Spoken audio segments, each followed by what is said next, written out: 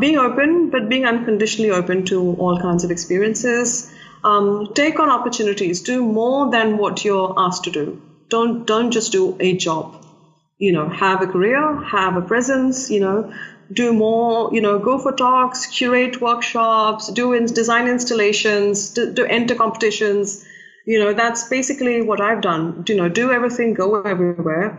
Say yes to taking on new challenges. Take on challenges that nobody else is willing to take on. At least you'll stand out. And be restless. The main thing is about being restless. And restless, so people use that word negatively. This person is restless. Restless is a very good thing. It's an intellectual state of mind. It's not a physical state. It's an intellectual state that keeps you kind of always hungry, always, never be complacent, always be restless. So these would be my, my tips, as it were, to the generation that is just starting off. Stay restless, stay hungry, stay foolish. That was a small snippet from today's episode with Dr. Anuradha Chatterjee, who is presently the Dean for Faculty of Design at Manipal University Jaipur. This episode is going to be a total treat because we're going to dive deep into the Academia of Architecture. We start off with a brief introduction of how Dr. Anuradha got into architecture, her time at University of New South Wales pursuing Masters in Architectural History and Theory, and also eventually a PhD. We also talk briefly about her book, which is John Ruskin and the Fabric of Architecture, which has been endorsed by scholars of international standing. And then we dwell on topics such as the architectural education in India, reducing the course duration from 5 years to 3 years, the importance of incorporating more of technology into the curriculum and also learning more about technology, integrating site with studio. How do we teach architectural design, also widely known as AD, plagiarism, especially in PhDs, importance of architectural journalism, advice for students, what's the future going to be like for the architectural education system, and we also touch briefly about women in architecture. So you get to learn her story, her journey, and her plethora of experience which she's going to be sharing in this episode. It's a great treat, not only for students, but also for the academia in general, where you get to learn more about the education system, what it has in store for us, and where we're headed. So for more on the episode, head to archgyan.com/44. We've written extensive show notes with relevant links. And if you want to explore more about academia, architectural history, journalism, that's your go-to resource. With all that said, let's head right to the episode and join in for a wonderful conversation with Dr. Anuradha Chatterjee. Let's go.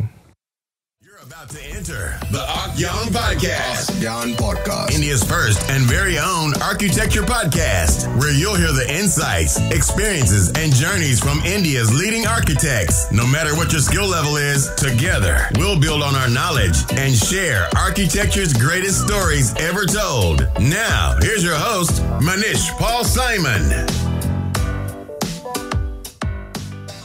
All right. Thanks for coming on the show. Let's kick things off. Give us your background into how you got into architecture, and was it something you wanted to do like always?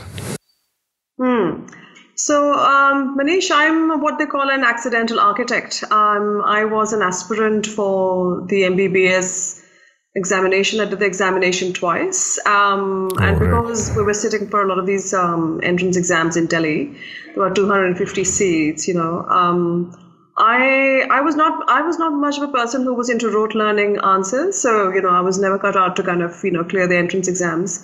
But I was really clear that I wanted to do like an architecture, like a professional degree.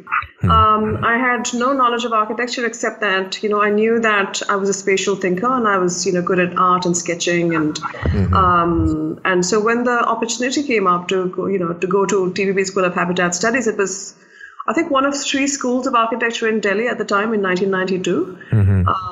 I said yes, I'll give it a shot. So so I sort of call myself an accidental architect, but it was a good accident and a good risk then, because it paid off, and still in love with architecture after all these years. Awesome. And you had quite a long career and like you achieved quite a lot. So before you get into all that, could you briefly tell us about your experience studying in TVB School of Habitat Studies and then you transitioned to doing your MArch, right? So maybe a brief on that. So TVB School of Habitat Studies was founded by 3 practicing architects in 1990, Ashish Kanju, A.G.K. Menon and Ashok Lal. And TVB was what they call the first wave of avant-garde schools in India, because it was an argument against a lot of the schools of architecture that were set up in 1950s and 60s. And TVB was very focused on giving us an education that was not just about buildings and typology-driven designs, but also about thinking about habitat. It's so much more than just architecture and urban design. The focus was on people, on people-centered designs. So it was sort of in part a rejection of the commercial paradigms in architecture that were being kind of promoted by or seen to be promoted by other schools of architecture. Our education was very student initiated. We were taught by a lot of visiting faculty at the time. So I think we grew up to be incredibly self-reliant, resourceful, but at the same time very critical and brave. So this was, it was a great experience. TVB since then has merged with Guru Gobind Singh Indraprasth University in Delhi. So it's still continuous, but in a different form and shape. Yeah. It still continues with the same name? No, I think it's called University School of Architecture and Planning, but they still have a lot of the original sort of the founding faculty members still working there. Yeah. And you have one of the first batches, right? I was the third batch. It was a very interesting, it was great to be part of a new school, a new ethos, and we were like the founding batches. The first 5 batches is considered to be the sort of the founding batches of any school. All right. So it was a great experience. It made us really prepared for life itself. So I'm very thankful for that experience. Yeah, it's great to hear that someone actually liked their BArch studies in India, because most of us, when we do masters, we feel a big difference, right, than what we've taught in school and back at home. Yes. Look, when I finished architecture, I felt like, I was, I did a bit of practice, but then I kind of quickly joined masters again, because I felt like my education was incomplete. I felt like I needed to learn more. It may be a good thing or a bad thing, but it may say good things about an institution, that it fills you with the desire to learn more, or that you felt somehow that your education was incomplete. But at UNSW, I saw that they actually had a master's in history and theory of architecture, which was not available in India at the time. And I think only now CEPT has a master's in history and theory of architecture. It's after so many years, So I thought, this is something I really wanted to do. Theory and history was something that wasn't taught really well. I think in a lot of schools, at least at the time, I'm not sure how it is now for students, although we try to make it sort of more accessible and, relevant and all of that. But, theory was seen as something that only a certain pedigree of students, could get into. Like you could either get it or you not get it. So it was, in some sense, it was not inclusive, including history as well. It was history of, we had really good history teachers, but, as an architect and a designer, you kind of felt like, well, why am I studying all these things, and not everybody's going to become a conservation architect. We are going to be designers. So what is the relevance? Yeah. And luckily, when I say luckily because I didn't really have an understanding. How much understanding does one really have when you're joining a master's program, right? But the master's that I did was focused on looking at theoretical paradigms in history of architecture. So it was not about history, but it was theory in history, which made it really interesting and relevant. And so even till today, we can talk about analogies between bodies and buildings. An idea that starts with Roman architect Vitruvius, and it's discussed even till now, including textiles and buildings. And, so these are kind of like, enduring conceptual ideas, which I think is really important for students to know about. So I was incredibly fortunate that I'm also made the right decision in terms of, the master's degree. Awesome. But when we apply for masters, we don't really have an idea. It's just the MArch, right? So what inspired you to take up architectural history and theory? I mean, like I said, it's one of the things I felt like I hadn't learned in my bachelor's. It seemed like a missing link. So I thought, it's one way to close a gap is to do a master's in that. Whatever you didn't know well, I mean, I think my attitude was always that whatever you don't really, whatever you haven't mastered, do that. Don't do something you've already done before.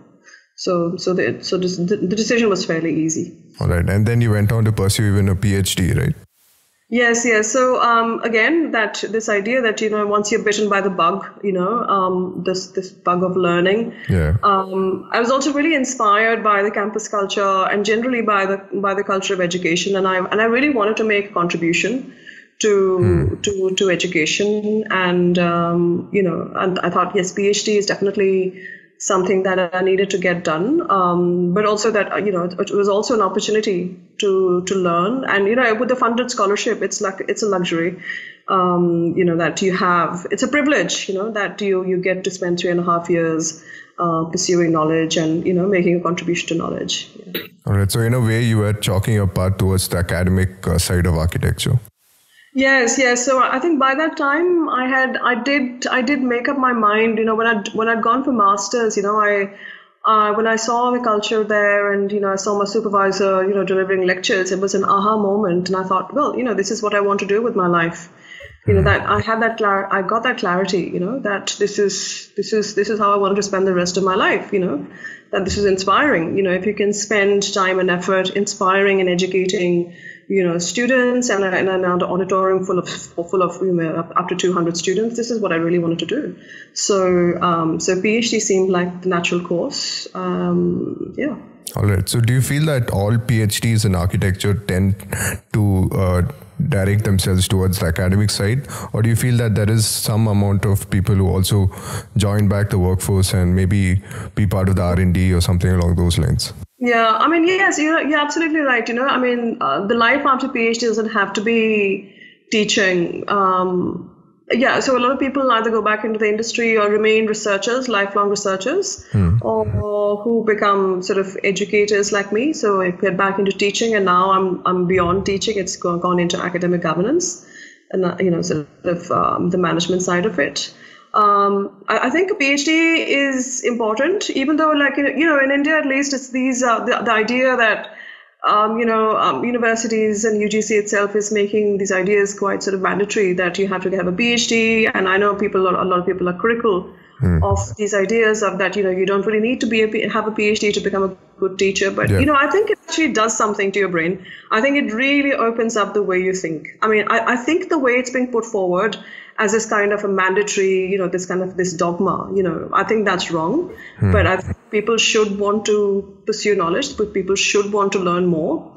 And I think what PhD does is that it really teaches you skills of research that masters doesn't. And skills of research in the sense that it doesn't have to be research on a paper, but any project that you handle, whether it's a construction project or a design project or a writing project or a curatorial project, you tend to treat that in a researcherly rigor. Tend to treat that with a researcherly rigor, which is what I think the PhD really does. It's a kind of a skill building along, and it really gives you the license to research. And I think anybody who does a PhD hopefully will find that their teaching as well becomes a form of scholarship. Otherwise, before that, I mean, I've seen it with a lot of colleagues who are amazing academics, amazing teachers, but they're not able to teach their teaching. They're not able to treat their teaching as a form of scholarship, as a form of research, which I think a PhD will definitely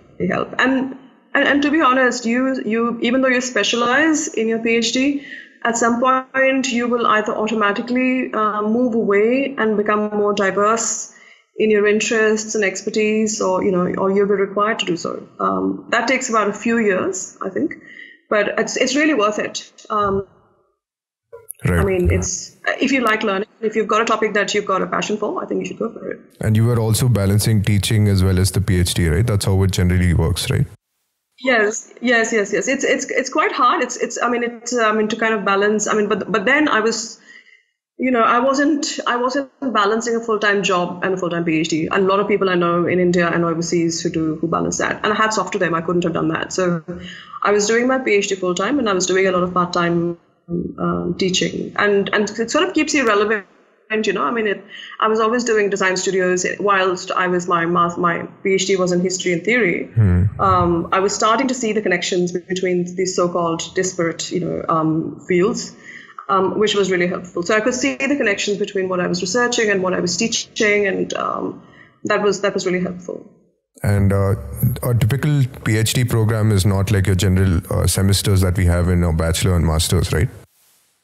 Yeah. It's an annual. At least the one at UNSW, we got like an annual. We had an annual review. So it was like a three-year plus half-year extension where you're writing up your. But yeah, absolutely. It's such a self-initiated process.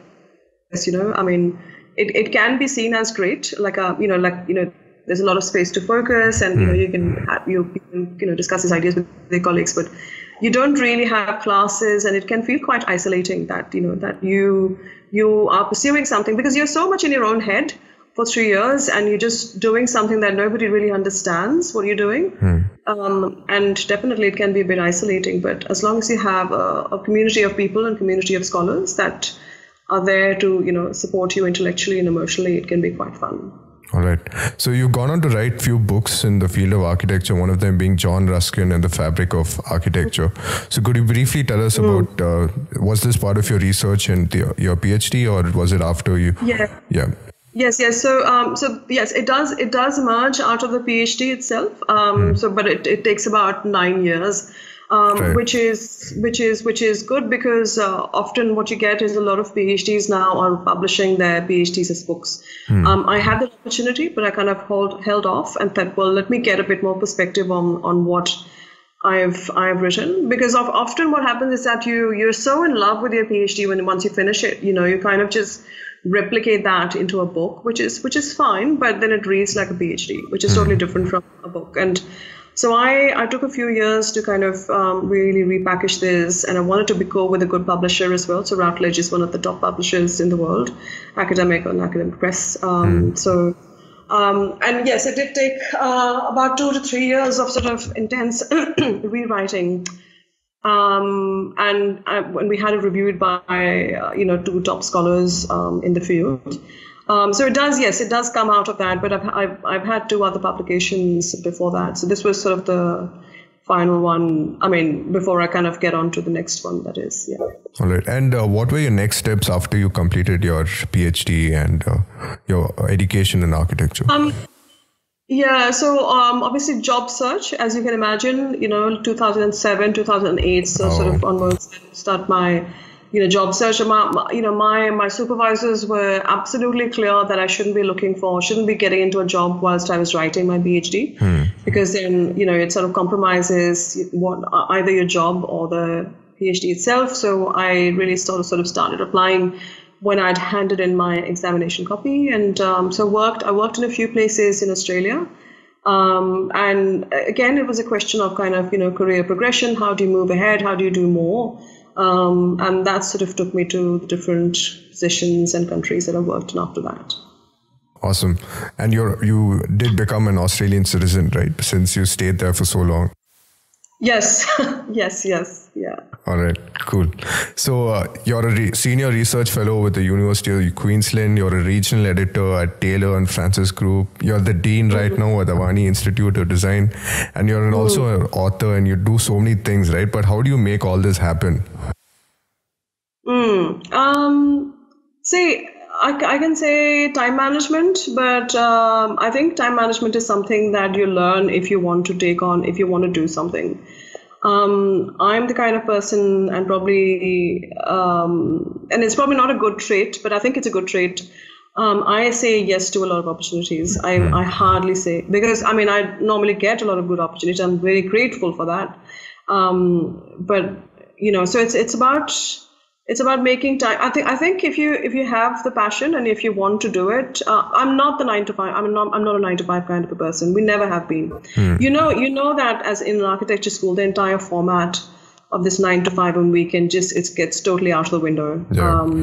And that doesn't change, when you're doing masters and PhD. It's you kind of working, really hard. But the point about academia is that you've got to work so much harder to make your presence felt, and because peer esteem is everything.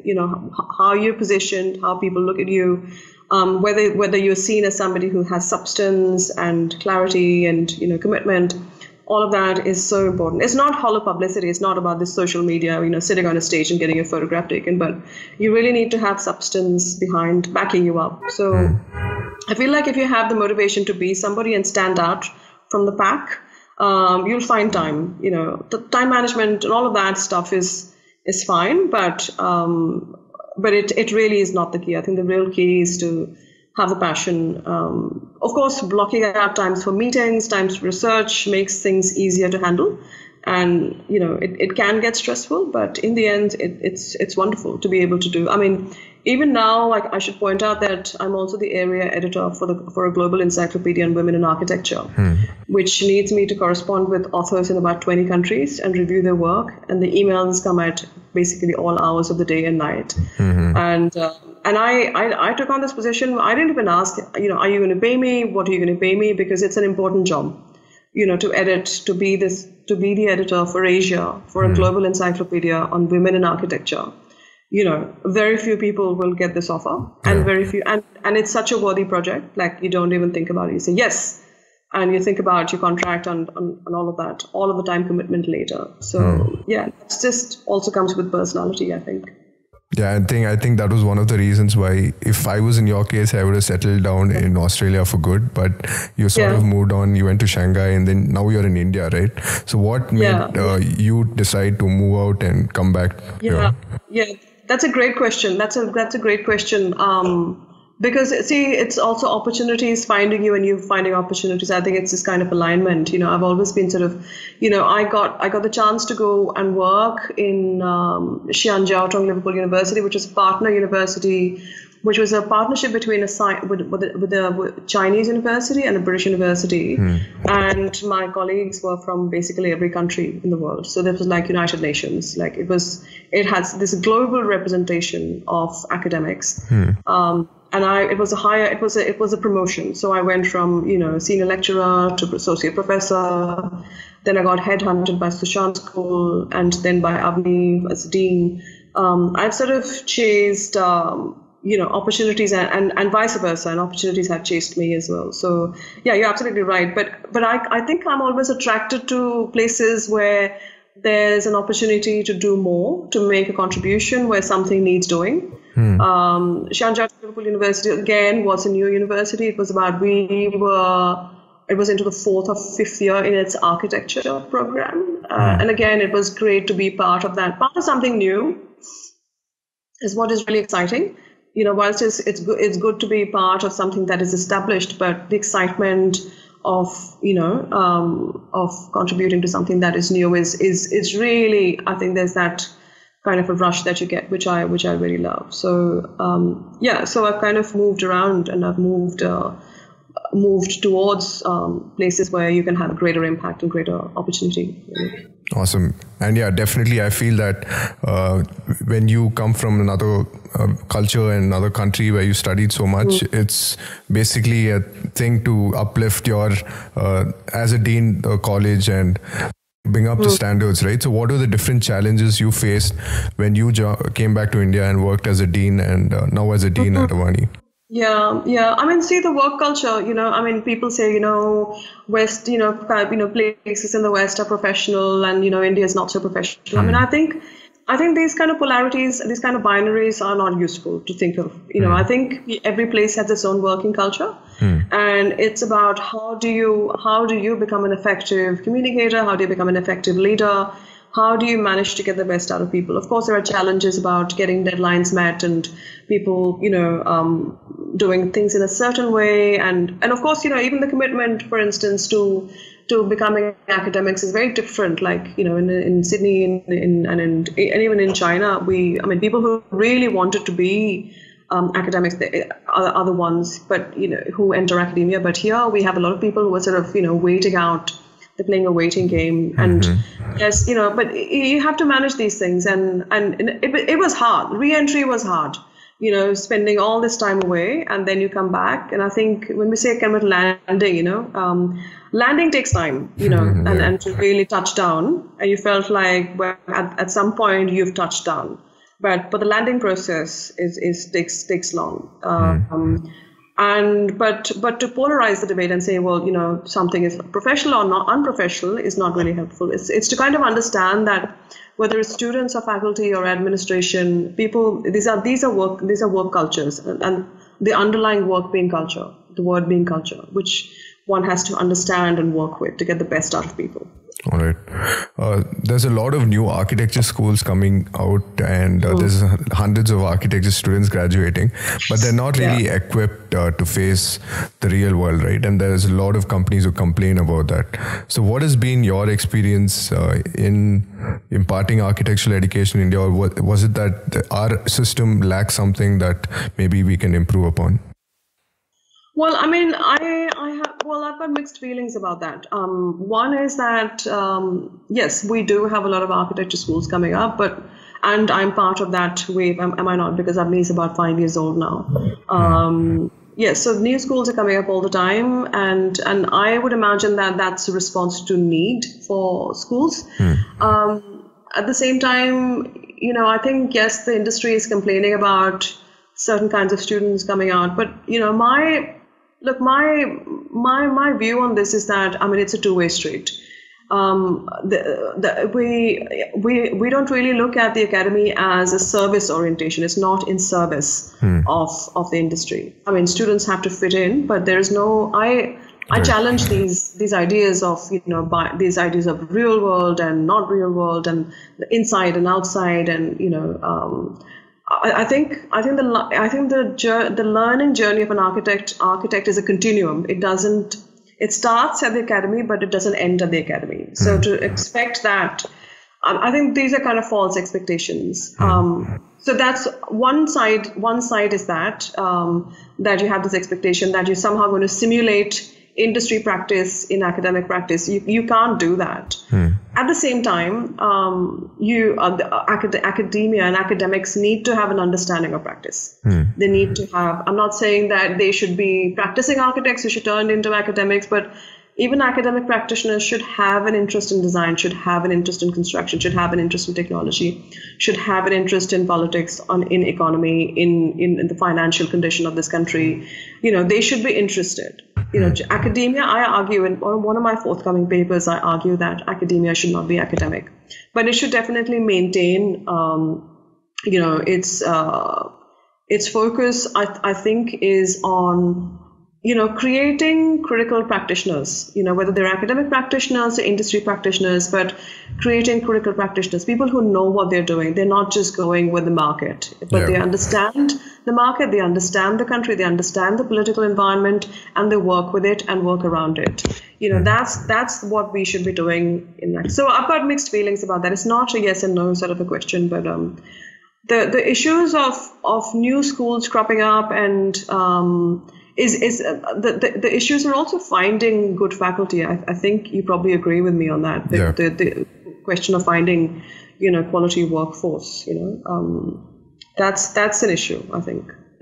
And do you feel that architecture as a profession is, the value goes down the more number of these schools that pop up and? No, I actually don't, because I think, look, society still doesn't have an understanding of what architecture is and what architects are. I think the real challenge is having that nexus with society at large. I don't think we're doing a lot of work in that. We're not doing a lot of work in terms of making ourselves understood. Making our work legible, to society at large. So we complain about fees, and we understand, So the legitimacy of architecture has to be established much more strongly, and we have to make an effort to do that. I think academia is part of the profession. Profession is not separate. We are part and parcel of the profession, and we have to, I think, the academies should take on a stronger role in re-establishing the legitimacy and relevance of the profession in society. But I don't think new schools coming up. I trust what Council of Architecture is doing. I mean, in that sense that they are maintaining quality, So clearly, I would imagine that we are in good hands because they're a statutory and a regulatory body that makes sure the quality of the schools is what they would like, and that they're compliant with whatever are the minimum standards. The question, however, is that while the council is doing its job in terms of maintaining minimum standards, we are not looking at, I would want the profession to be not looking at minimum standards, but looking at excellence. How do we build excellence, not quality? So going beyond quality towards excellence. And I think, some schools, some new schools are trying to do that. And I think it'll be interesting to see what the impacts really is. But that's what I would really be interested in, to see how we can move towards excellence away from minimum basic standards and minimum quality. Don't you feel that we can achieve excellence if the course duration is reduced from 5 to maybe 3 years? Yeah, I think that's an interesting proposition. See, a lot of countries are already doing that. The 3+2 model has been rolled out in Europe, in Australia, in the UK. I think it makes a possibility for a student to get a first degree and exit as a non-professional degree holder. So you have a lot of people complaining that a lot of architects are not practicing, but because probably they never intended to. So I think that's good that after 3 years they can exit and get a non-professional degree. And then really interested students, people who are interested in the discipline and the profession, can do it after 2 years, professional masters. See, we already have that. That we already have that in the curriculum. We have the 3+2. We have the basic and advanced levels anyway. We have, in a lot of colleges, we have the 3 years, like the 6 semester basic degree, and then we have internship, and then we, have the 3 final semesters, which is more advanced semesters. So in some sense, the 3+2 format is already embedded in an architecture curriculum. It's a matter of, it's a technicality really to kind of split that and then to kind of think what happens with people, what does this 3-year degree look like, In Australia, they call it Bachelor of Architectural Studies. So you're not an architect, but you're a graduate of architectural studies. So you still get a degree, but it's architect. Yeah. So Australia already has this, this 3+2 format, and when you graduate with a 3-year degree, it's called, I think, the Graduate of Architectural Studies. So you're not an architect, but you have a degree, not a diploma, but a degree in architectural studies. So that's sort of, and you can take time to figure out if you really wanted to get it into practice, into the profession, or whether you wanted to get another degree. Maybe you want to do management, or you wanted to do media writing or journalism or fashion, or, so that gives you the chance to do something else, like you get your first degree and you can do something else, which is absolutely fine. Because, in the end, the student has the right to curate their learning experience and formulate, craft their career along the lines they want, really. All right. I think you probably know that there's a lot of things happening in terms of technology and the way we're progressing as architects. So we need to be beyond just architects. We need to learn computational thinking and all these new tools and techniques, right? So do you feel that more of technicality should be imparted in our architecture schools than just the subjective way of designing and being abstract?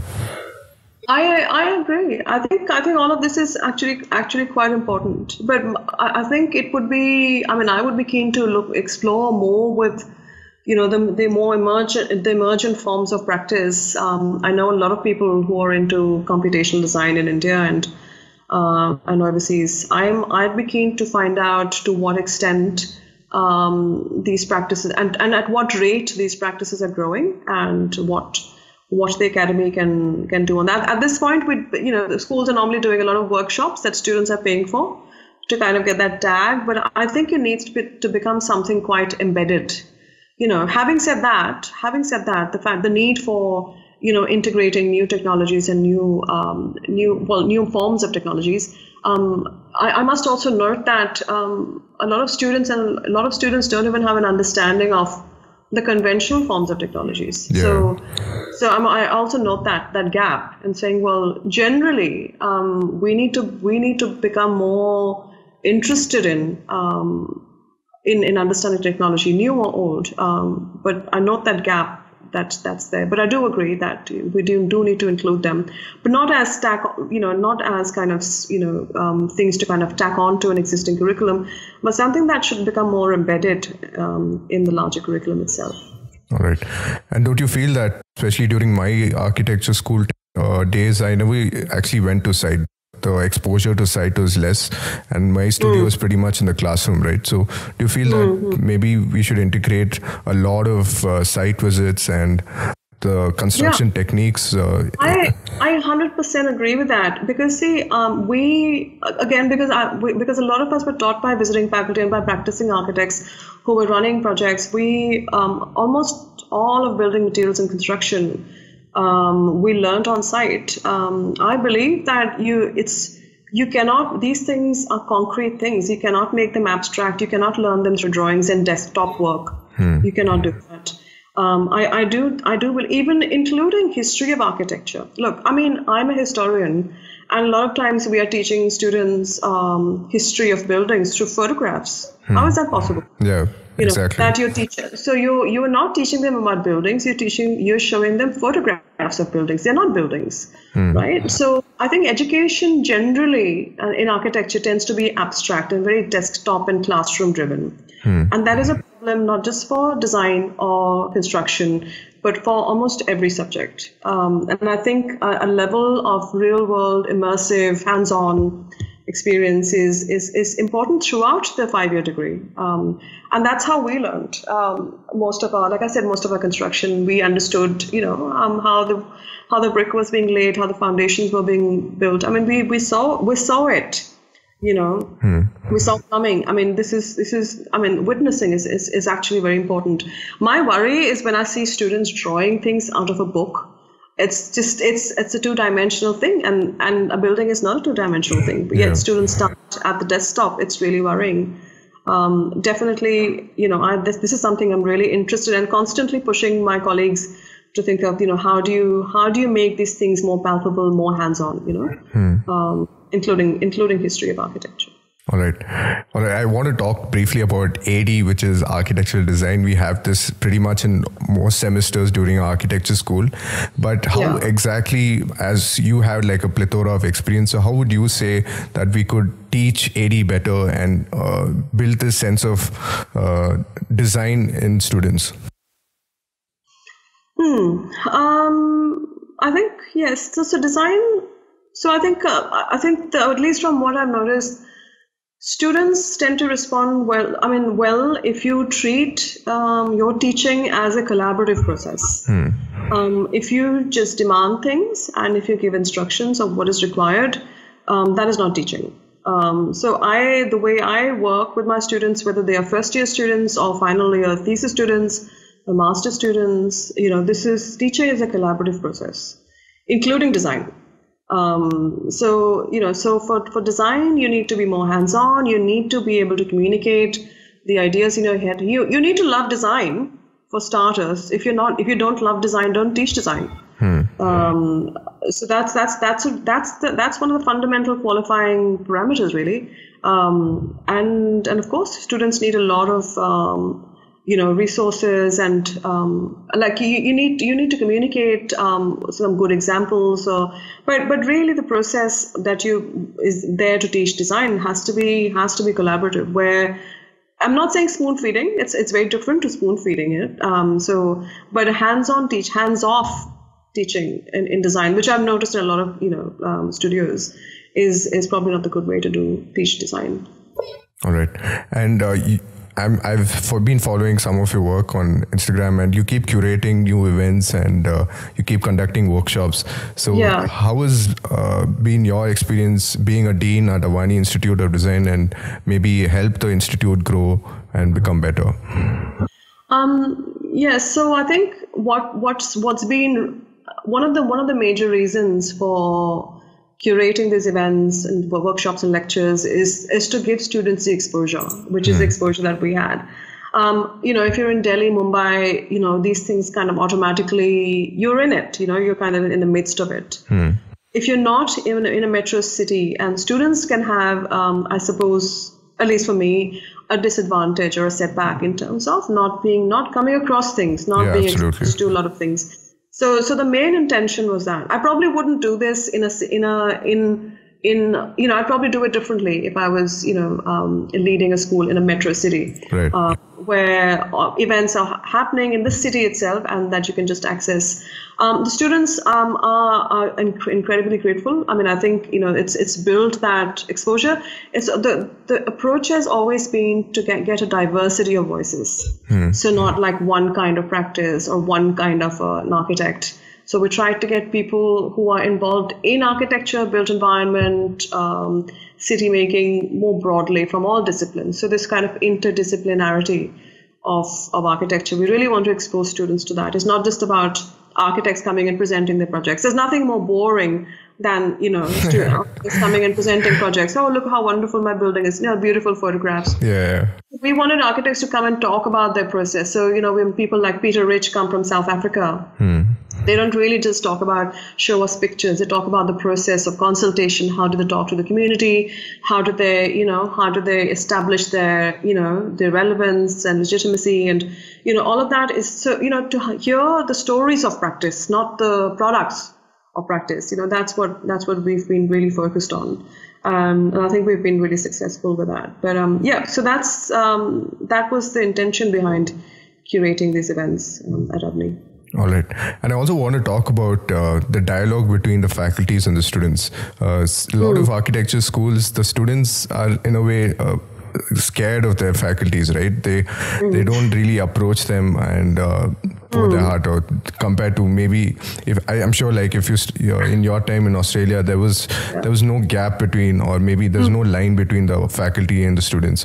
So how do you feel we could bridge that gap? And I didn't know there was a gap between faculty and students, or that there was. But yes, I do sense that students are definitely a little bit more apprehensive. Like, they could WhatsApp us at any time, right? But they don't. So I'm never sure if that's out of respect or out of fear. Yeah, I mean, I think. See, I mean, in interpersonal relationships, right? It's all about interpersonal relations, and how do you build that? And that's been an ongoing conversation that we've undertaken at Avani as well. How do you build a rapport with the students? How do you become their friend whilst not being their friend? Yeah. How do you become a professional friend to somebody, and how do you become approachable? I mean, that takes work. As a dean, I've always made myself approachable. At lunchtime I eat with the students. So I used to live on campus at one point, and so we used to be having dinners with the students, but then they tell you all sorts of things about themselves, which is wonderful, which are always in confidence. But the point is, it's that trust building thing, that you have to do with the students, and you have to keep the trust as well. So I think it really takes work, and you have to be interested in student life, in youth, and you have to just stay in touch with how you were as a student, so when students are bunking classes or doing whatever they're not supposed to, think back to when you were 19, get a perspective on that. And I think a lot of people tend to lose perspective on that, tend to be disappointed very quickly, and tend to kind of zone out, when students don't, do what they're being asked to. But, this is a long degree. This is a long process, and learning is a long process. And a few things here and there doesn't really matter. So again, it's about being patient, patience, openness, being relaxed around students, and that whole point about interpersonal trust building. I think these are really important in bridging this so-called gap, I think. But the point is that the faculty age nowadays is getting younger and younger, right? So So I imagine that would be much easier than it probably was in the past. All right. Yeah. All right. And this month, I think next month or maybe in May, they might have their thesis. So a lot of students find their thesis overwhelming and daunting. So what tips would you give to students who are just approaching their thesis? And My God, yes, I know. Because we are leading the thesis program now, and it's been hard. But in a way, I enjoy it.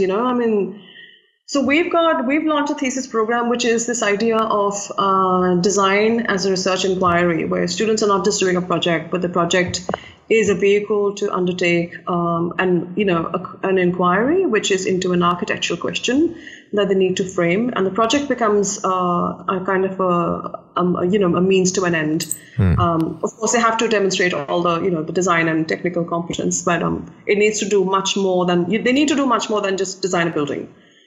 Incredibly confusing, incredibly, I think the students have to worry less about that. I think it's more the greater onus is on the school and the faculty itself. So what we've done is we've created these clusters, these design clusters, and so the students are supported by not just their advisor or the supervisor or the guide, but also 2 or 3 other people in the cluster. So each time we meet the students individually, but also meet the students in teams as well. Nice. So they feel greater support.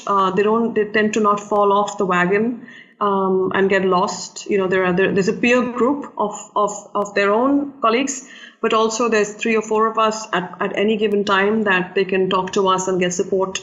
So that's been a massive help to the students. The main thing I suppose to keep in mind for thesis is you can get really lost. The thing is that for 4.5 years you've had structure, and suddenly the structure vanishes, and suddenly the studio vanishes, suddenly your class vanishes, timetable vanishes. Suddenly, you don't really have anything to fall back on. See, for 4.5 years your life is predictable.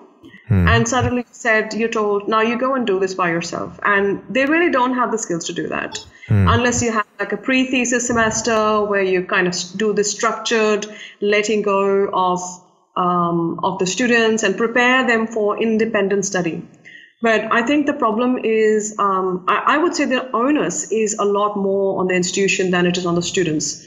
And I think that's something that we've been thinking through. How do you create a pre-thesis semester of that, that self-initiated study, that skill building, because it can be incredibly overwhelming and you can feel really lost. I was incredibly lost. Time just seemed to just go by, and you have no sense. Days become weeks, weeks become months, and you really don't know what's happening because suddenly that structure. And you've been in the structured environment since you were in grade 1 in school. Then you go school to college, again incredibly structured, and suddenly in the 5th year the structure vanishes. And it's not fair. So we are trying to mitigate that by creating these clusters and by creating sort of regular check-ins with clusters and with advisors and so hopefully it'll all go well. But yeah, I can totally empathize with what students going through.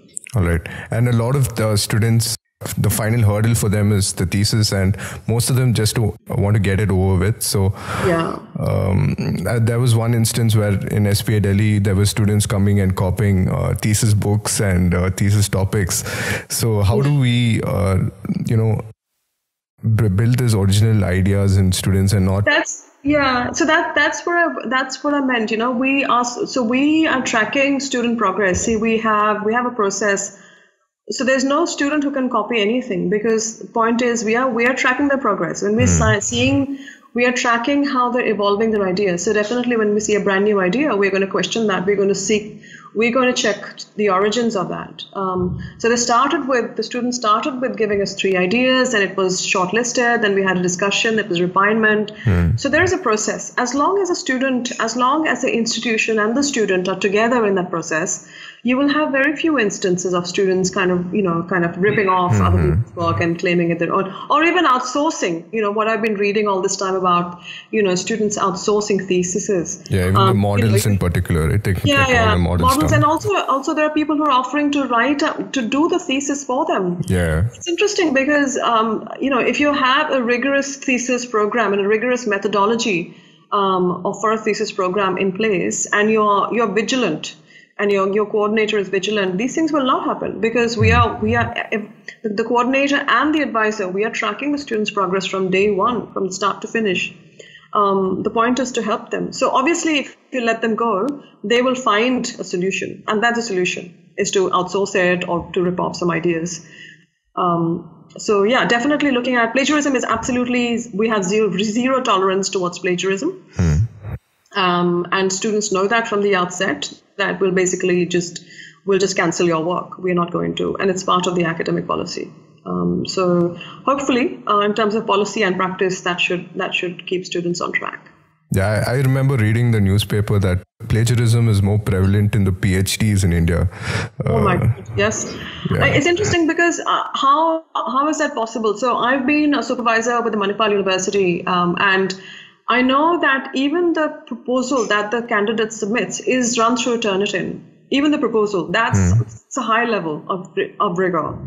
That even the proposal that you submit to undertake a PhD, to become a candidate, is put through Turnitin, which will pick up, whatever level of plagiarism there is. So we do have softwares, and I'm surprised that, that universities are accepting PhDs and master's theses and undergraduate dissertations and undergraduate theses without the use of, these softwares, which you can obviously, there's an institutional subscription to them, but it needs to be used. My God, yes, I've heard that as well, that the amount of plagiarism that there are in PhDs, that, you never know. And also outsourcing, that can also be done. You can hire somebody to write a PhD for you. Again, the process, I go back to the idea of process. If you, as an institution, if you have an engaged process, then there's very little chance of this happening. It's when you are not having an oversight, an overview, it's only when these things can happen much more, I think. But don't you feel that a lot of students find languages also as a big barrier because... Yeah. Yeah, yes. That's a really great point that you bring up, that, we are not, as architects, we are not trained to write. So from year 1 to year 2, there is no requirement to craft a paragraph, to craft a sentence. And I learned that the hard way. In my undergraduate dissertation and master's, and finally my thesis, where I took about 9 months rewriting my first draft, every word. But I totally agree. But one has to persist, and not rather than take the shortcut, I get the point about language. Language is a massive problem, and we don't take it seriously enough in architecture schools, because the focus is so much on design, design competence. We think discourse and analysis and research is just, it's a pain, Yeah, I agree with that. All right. So could you briefly tell us about your book and what you're planning in the future as well? Okay, so I'm actually, my John Ruskin and the Fabric of Architecture is now in its second edition. It's a paperback edition. It's been endorsed by a number of international scholars. Really, the book is looking at Ruskin was looked at for a long time as a person who's not an architect, who doesn't understand architecture. My reading of his work was to show that, well, actually he did understand architecture, and he proposed a new definition of architecture, which was based on surface. And that there are kind of overlaps with that in terms of, emergent technology, emergent forms of practice, internationally. And the real point about the discourse of architecture is about narrowing down the debate to space and structure and interior, whereas Ruskin was opening it up. So The next project that I'm working on that I mentioned before was this the Bloomsbury Encyclopedia of Women in Architecture. Like I said, from Asia we have about 160 encyclopedia entries, biography entries. That's what I'm currently working on. It's a massive project, and like I said, it's a massive coordination project, which will really make a positive impact. And I'm glad I'm able to talk about it pretty close to the International Women's Day, which is on tomorrow. It's an incredibly significant project, because now people are not going to have this excuse that, we didn't know. Because normally, in schools of architecture, we tend to teach about the masters, and we don't really teach about women practitioners who've made an impact, because there isn't a lot that is written on them. So this encyclopedia, which is a global encyclopedia, is going to is going to create a change in that aspect. In terms of what is the future, I'm hoping that I'm going to be the person who helps in bringing about a greater professionalization of academia. I feel like academia in India in architecture is not incredibly professionalized. So I'm hoping that that people start to take academia as a profession. Even though we say teaching profession, but teaching is only a small part of academia. It's a very important part of academia, but it's still only one part of academia. So hoping that my future next 5 to 10 years is going to be dedicated to building, helping institutions build greater professional accountability and professional practice in academia. And you're moving out from being a dean to another role, right, in the coming few months? Yes. So I'll be joining as the Dean of Faculty of Design at Manipal University Jaipur, right. Which has a School of Architecture and Design and School of Planning and Design in the faculty. So that's going to give that. And it'll be an interesting opportunity to work with really talented people, but also work with many other disciplines, which will be interior, fashion, planning, fine arts, as well as architecture. So that's always a really interesting role. So I'm really looking forward to that. Nice. And I also wanted to bring up this topic where the world, our attention spans are getting less and less, and it's more of a visual world than what is being written down. So do you feel that architectural journalism has has a lot of potential, or is there no potential? I think architectural journalism, what I want to see emerge is architecture, like criticism. I want to see that emerge. We apart from a couple of people, we don't really have a culture of, having architectural critics. We have journalists who describe, buildings. They describe them, but they are not able to critically reflect on the nature of practice, the nature of the state of the profession, the state of, but we don't really have critics. We have a few, but it's not the idea of architectural criticism and journalism. I think they go hand in hand, and I think I would like to see that emerge a lot more. The visual part, yes, and it's an incredibly visual world, and again, very disembodied world. That you never have to. You kind of trust whatever you see, and that goes back to this idea of this classroom, this PowerPoint-based, photograph-based teaching. I think we've always been, we are visual thinkers, we are incredibly visually orientated as architects. But I think social media is probably going to make it worse, that a lot of what we see is incredibly disembodied. As long as a building or a space is photographed at the right moment, at the right time, in the right light, we tend to kind of believe in its, beauty and relevance.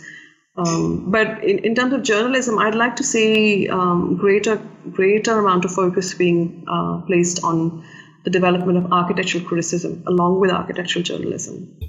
All right. Awesome. All right. Thanks, Anu, for coming to the show. And my last question to you would be, what advice would you give to young architects and architect students just getting started? Students just getting started. A lot of my students who finished the thesis, they told me when the moment they entered practice, ma'am, we're not learning anything. I thought, wow, okay, so soon already. So learning is lifelong. So I would encourage everybody who's on this path to be open to learning from any experience. You never know. You don't know that you're not learning. That's being very judgmental. Being open, but being unconditionally open to all kinds of experiences. Take on opportunities. Do more than what you're asked to do. Don't just do a job. Have a career, have a presence. Do more. Go for talks, curate workshops, do design installations, do enter competitions. That's basically what I've done. Do everything, go everywhere. Say yes to taking on new challenges. Take on challenges that nobody else is willing to take on. At least you'll stand out. And be restless. The main thing is about being restless. And restless, so people use that word negatively. This person is restless. Restless is a very good thing. It's an intellectual state of mind. It's not a physical state. It's an intellectual state that keeps you kind of always hungry, always, never be complacent, always be restless. So these would be my tips, as it were, to the generation that is just starting off. Yeah, absolutely. And we can always keep learning because of the internet. And do you feel that online courses and this online world of learning, right, would slowly replace the actual world? It's a utopian idea, but do you feel that maybe in 10, 20 years? Yeah, I mean, look, I'm actually mentoring. This is the second run we are doing. I actually mentored and I led this course on architectural history in the field online. And we had about 50 enrollments from all over the country, from fourth year students to faculty members. So absolutely, I enroll for courses all the time. I think it would, I mean, if you come to that stage when you think I know enough, that's the end. You can never know. You can never say. You can never be satisfied that you know enough. There is to know. Even now, I'd like to sign up for courses. I hardly find time to do my day job. So, but I'm always watching, even as a dean, I'm always watching courses on, leadership and management. This is, I absolutely agree with that. I would imagine more of a blended form, which is not just online, but so online and in the field. This is how it has to. I think education has to move out of the classroom and has to be in the field. Classroom is there, but the classroom can be in many places. It doesn't have to be inside the institution. It can be inside the institution, but it doesn't have to be 100% inside the institution. It can be in the field. It can be online. So I think multiple modes really. Physical, field, and online really. But definitely, I think online platforms are making things so much more accessible. But at the same time, you talked about the attention span. You tend to kind of, you also tend to take it unseriously just because, you can go back to it anytime and, because it's there. But definitely I think the future of education is multimodal, sort of a hybrid modality of engagement, I think, yeah. Awesome. All right. I just wanted to bring one last topic, which is BIM. A lot of countries are making BIM compulsory. And have you sort of started BIM in your colleges or wherever you're teaching? We haven't yet. But then I also wonder if it's something that we might start with initially at the master's level and then kind of try to kind of pilot that at the undergraduate level. But yeah, definitely it would be interesting to kind of talk about that. But then again, I think it would be interesting to organize a conference or a symposium with practitioners involved in this to really understand where the points of integration can be brought about at the level of the academy. All right. So we'll quickly jump into the quickfire round and then we'll wrap it up. All right. So which book has inspired you the most as an architect? Right. I have a huge personal library because I've moved countries and not every place has a great library. But some of the books that stand out have been Beatrice Colomina's Sexuality and Space, Diana Agrest's The Sex of Architecture, and there's another book called Architecture and Fashion. So my interests have been always in feminist critical theory and architectural discourse. So these books, I always return to these books, I think. At any point, I think I'll always go back to these books. All right. What would you have chosen had you not taken up architecture? So I already told you that I'm not an accidental architect and I was going to become a doctor, but I became an architect. But if I had more of a conscious decision to make, I would imagine it would be fashion design, because there is a lot of connection between in terms of representation, structure, surface, space, inhabitation, comfort, durability, materiality. I mean, there's a very strong connection between the two. So if I were to make a really informed decision today, it would probably have been fashion design. All right. What's the best movie you ever watched? So a movie that I've watched more than once or twice or thrice is Gravity.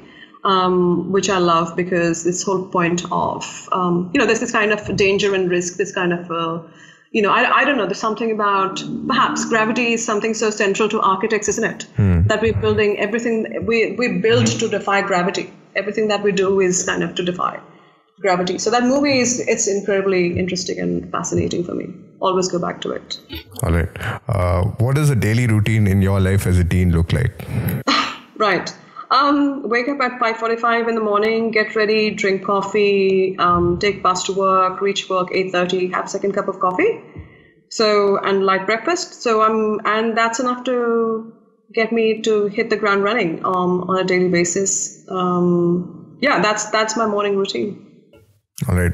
I think we wanted to discuss this in detail, so maybe we could wrap it up with a small discussion on women in architecture and how we can challenge the stereotype that has been part of architecture for a long time. So very briefly, I think we can talk about the symposium that we are planning, which I believe is the first of its kind in India, and including the world, that we're looking at the relationship between gender and academic leadership. So there's so the work that I'm doing in terms of the encyclopedia talks about gender and built, profession, right? So professional architects making contribution by their practice. But the point of leadership in academia, more recently you're starting to get a lot of deans and heads of departments and vice chancellors as women. It's far and few, but it's still increasing in numbers now. But so we are looking very closely at what are the barriers, what are the systemic obstacles that don't allow women to reach. Is there a glass ceiling in academia in architecture for women? So we are hoping that this symposium is going to give us answer a few of the questions that we are raising. But definitely, we're hoping that some of these initiatives that we're launching is going to make the current generation, our students, a lot more aware and much stronger critical thinkers. All right. Yeah, there was one article which you wrote on the safety of women in India. It's the mindset more than just the architecture, right? But do you feel that architecture also can help in a way?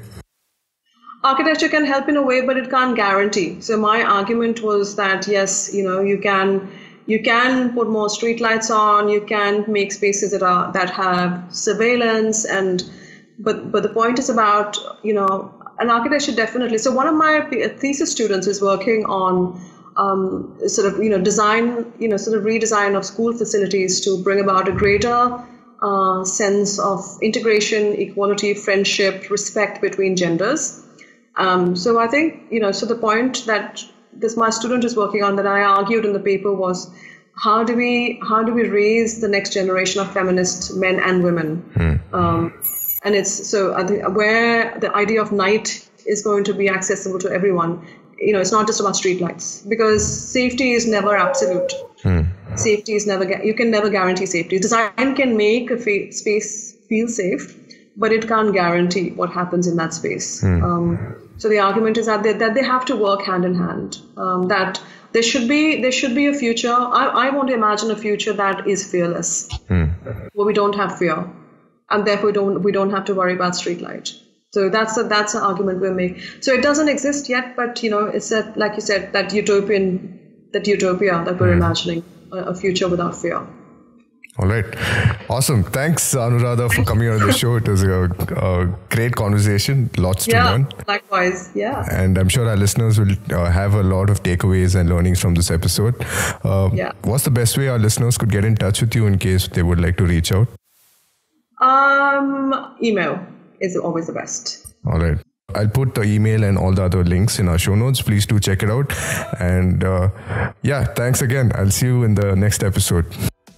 You've been listening to the Young Podcast. We're still building the community. Please share this knowledge with someone you know who could benefit. Just send them to akyoung.com, where you'll find our free newsletter and for more podcast episodes. Search for the show on any major podcasting platform. Don't forget to subscribe where you're listening right now. And if you liked it, leave a rating or review. Hey guys, thanks for listening to the Xi'an podcast. I hope you liked that episode. That was definitely a high value episode, and I personally learned quite a ton interviewing Dr. Anuradha Chatterjee. So I just want to make an announcement on our recent course, which is the Complete SketchUp and V-Ray course for interior design. If you guys want access to the course, and if you want like a proper discount, which is around 95%, just head to akyoung.com/discount. We've had over 6,000 students, over 300 plus positive reviews, 5-star reviews that is, and they are definitely crushing it in the interior design space with awesome renderings. I'm also creating few new courses. It would be coming up soon in a couple of months, and hopefully launch a school as well. So that is a small announcement, but I accidentally just revealed it in this episode. So thanks again for tuning into the episode. I hope you learned a ton, and I'll see you guys in the next episode. Cheers. Oh yeah, by the way, this is your host Manipal Simon, aka Kobe, signing off. Cheers.